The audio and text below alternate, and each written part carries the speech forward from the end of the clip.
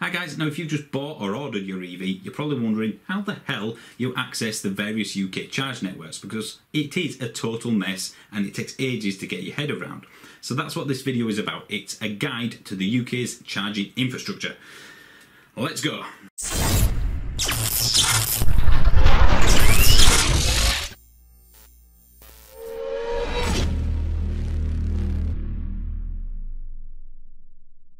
Now, I'm going to break this up into the national networks and the regional networks, but the regional networks are so numerous, I'm not going to go through them one by one. What I will do, however, is show you how you can find out what you need to do to access each of those regional networks, if you get me. So, the national networks, there are quite a few. We have, of course, Tesla, which is quite straightforward. I'll come to that in a minute. We have Gini Point, Charge Your Car, Polar, Econ from Northern Ireland, Instavolt, Whatpoint, Shell Recharge and Chargemaster Scotland. Okay, so let me start at the one you're most likely to run into, Ecotricity's The Electric Highway. This is the ones that you see at the motorway service areas, and if you use the motorway network, you're probably going to come across one already. Now, to access the electric highway, you cannot use an RFID card anymore, you have to use an app.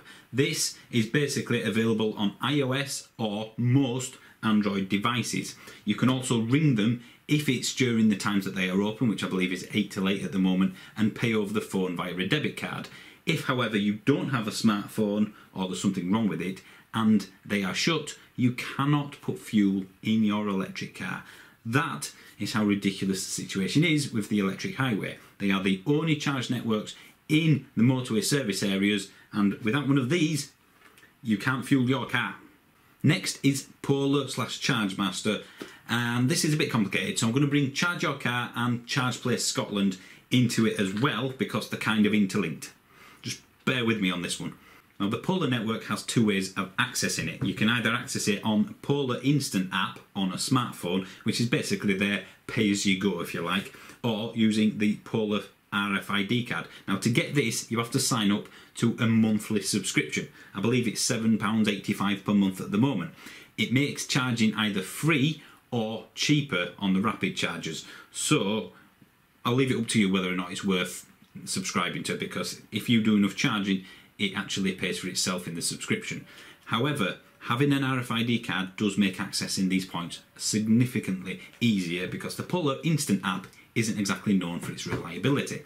For £7.85 a month, personally, I always subscribe, even though some months go by and I never use it, because it's always there if you need it, and quite frankly, it's the price of what, a couple of lunches, a Netflix subscription. It's not a lot in the grand scheme of things. Now, I mentioned Charge Your Car and Chargemaster Scotland. This is a bit complicated, so bear with me on this one.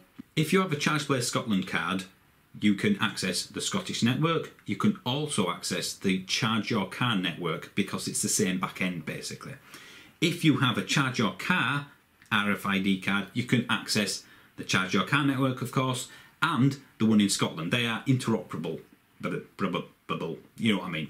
If you have a Polar Plus subscription RFID card, you can access the Charge Your Car network, because Polar bought Charge Your Car.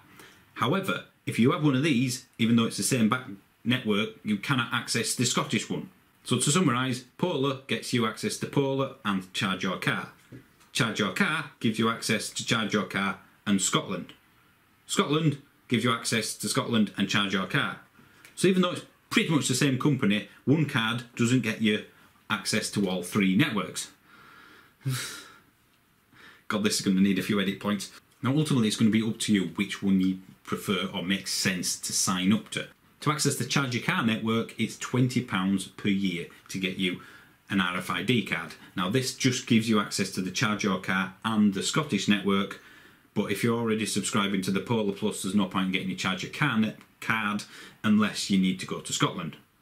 However, what you can do if you've got Polar Plus and you want to go to Scotland is just get a Chargemaster Scotland card, and that costs you £20 a year. So basically, it's the same thing. Either get a Charge Your Car card and a Polar card, or a Chargemaster Scotland card and a Polar card.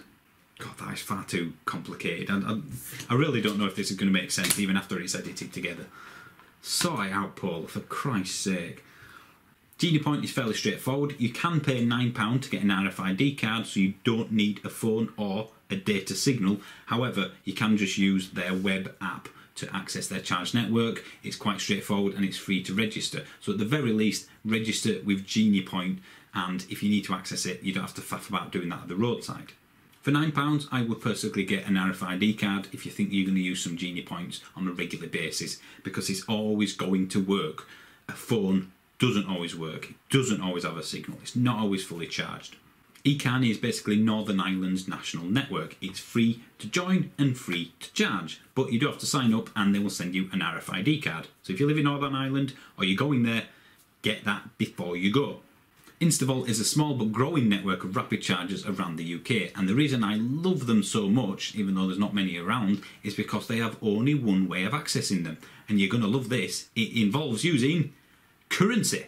A debit card, contactless payment basically, so you can use your phone via contactless payment if it does it, or just a debit card and you pay per kilowatt hour. No signing up, no stupid app, nothing, just money. Whatpoint is basically a network of rapid and fast chargers. They have an app which is free to sign up to and you just pay to use. They also have an RFID card which you need to access some of their older chargers, and it's probably worth getting as well because it's free and it just means you've got that backup just in case. Shell Recharge is basically the oil giant's electric charging network. They're putting a few rapid chargers in some of their petrol stations. To access that, you get a free app called Smooth with a V, and that is charged per kilowatt hour. The app is free, so you might as well get that on your phone. Tesla, of course, have their own charge network. It is only for Tesla cars. You don't need anything to access it. You just literally plug the car in. It knows it's a Tesla, it starts charging. If somehow you manage to plug a Tesla charger into your car, it just won't work, so don't even bother trying. Now, there are a lot of regional charge networks out there, so how do you access them? Now, as I said, there are a ton of them, and I'm not going to go through them one by one, but if you do need to find out how to access the ones in your area, or if you're travelling somewhere and you want to know what is in that area, then go to zap-map.com.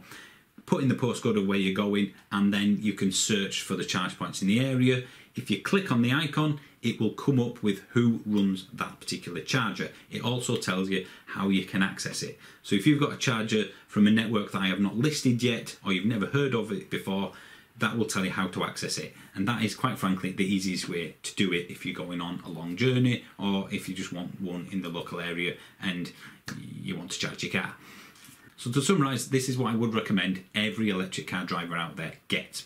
The Electric Highway app, of course, is free to sign up to, it's free to download, add your debit card to it, and then you can access the Electric Highway if necessary.